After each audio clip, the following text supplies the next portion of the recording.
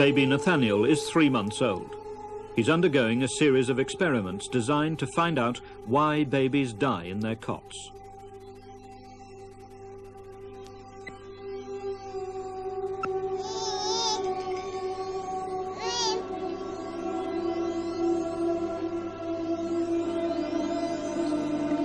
His mother has the best motivation of all for cooperating with this scientific work.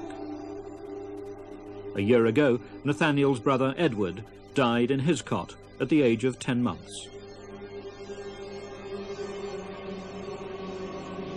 He died during the night, and I found him dead in his cot when I went in the morning at 7 o'clock.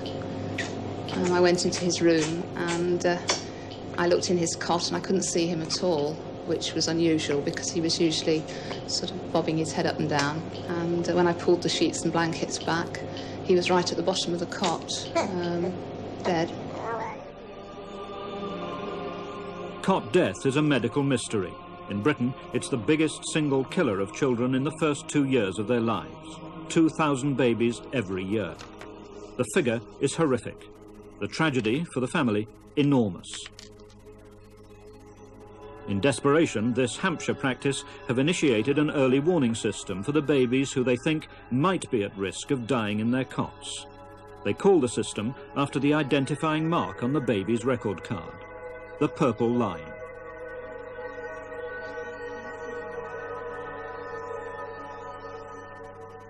This is a purple line baby. 10 minutes ago, this Hampshire doctor received a call over his car radio.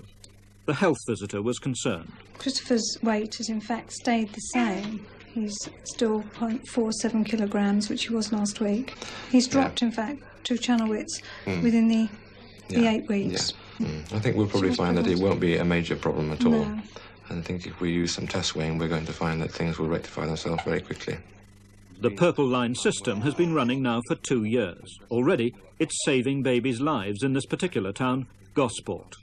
It simply speeds up the reactions of the medical services, from the health visitor to the surgery, to the doctor, and if necessary, to the hospital.